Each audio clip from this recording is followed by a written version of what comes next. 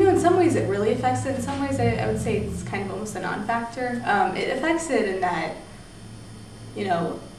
I feel like it's kind of a guiding purpose for my life, and Islam isn't just about, worshiping, it's about worshiping God, but it also exists in a very social way. So my interactions with people and the way I deal with others, that kind of is also guided by Islam. So I would say as a student, it makes me want to be more, more kind, more forgiving, more merciful to other people as well, and trying to understand them in a different way as well. So that's kind of my role, how it's affected my role as a leader and as a student on campus. I'm also involved in other organizations, so kind of like the Student Health Center, we're Student Health Advisory Council, and as well as the Honors College Ambassadors. So I would say for those, obviously me being Muslim isn't as big of a as big of a factor as it is in the Muslim student organization, but I think as a person it affects me. So whatever activity I'm doing, it's going to affect that as well.